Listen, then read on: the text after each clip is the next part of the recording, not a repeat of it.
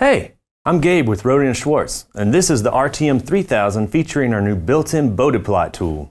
Bode plots are graphs of V out over V in across a frequency span. I remember doing hundreds of Bode plots in school of my various filter designs. And look, here's a handy demo board from the Student Training Center here at R&S. Let's take a look at a basic RC low-pass filter with our new Bode plot tool.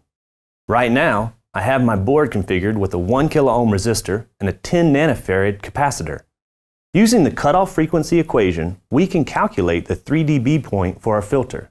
The equation is 1 over 2 times pi times the value of R times the value of C. So let's plug in the values and see where our cutoff frequency lands.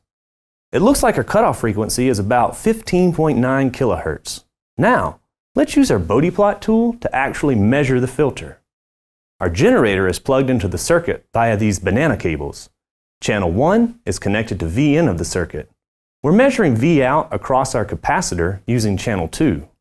Now, to set the tool up, we make sure we set the proper channels for V out and V in, adjust the start and stop frequencies, and choose the number of points to measure per decade of frequency. Let's hit run and find out what our measured cutoff frequency turns out to be.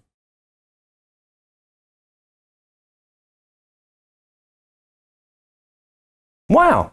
It's almost exactly 15.9 kilohertz. You can see I've highlighted the cutoff frequency with our handy cursor.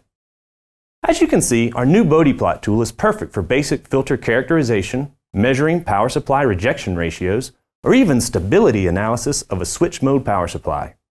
And it's available on our RTB2000, RTM3000, and RTA4000 oscilloscopes. If you're interested in seeing a demo, please contact your local Rohde & Schwarz account manager or distributor. Thanks for watching.